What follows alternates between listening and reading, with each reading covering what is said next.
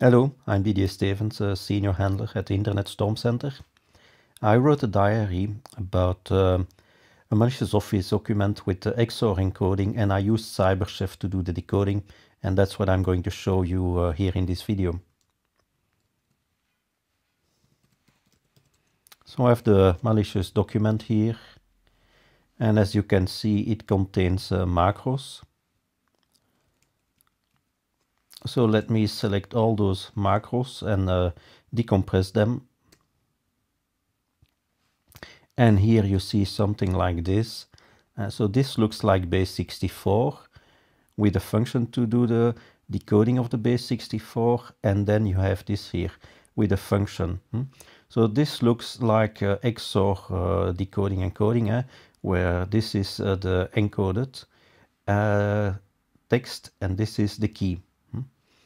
We can grep for XOR, and indeed here there is a line where you can see XOR going on. So it's probable that this is indeed XOR encoding. So let's grep for this function name like this. And here we have different encoded texts that we will try to decode. So now I'm going to use CyberChef to do this. So if you Google for CyberChef, you will end up here finding CyberChef, the Cyber Swiss Army knife. And when you visit this website here, you can build up a recipe of different operations, and then you provide your input and you see the output. So what I'm going to do here is do the decoding, try to do the decoding to see if it is indeed XOR. So my first idea was that this here is BASE64. So I'm selecting this string. I copy it. And here I take an operation to do the BASE64 decoding. So I drag this into the recipe. And this will do BASE64 decoding, and I can paste the code here, and then you get this here. Okay, so this is probably binary data that is XOR encoded. So let's try now to do the XOR, and here in encryption,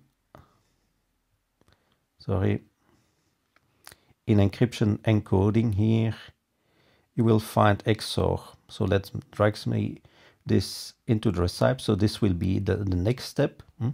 So we are going to decode this here with XOR. So what I'm going to provide it is a string. So let's take UTF-8. And this is what I suspect to be the XOR key. Let me copy this. And then I paste this here into the key. And then indeed you see that it is the XOR encoding with a key here, because we get now a URL that is decoded here.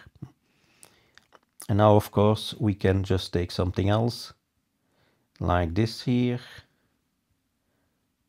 Let's take that encoded string, replace that here like this. Yeah, and now we get the file name. So this is very likely a dropper that downloads from that URL and then writes to this disk file and executes it. And let's see what this is.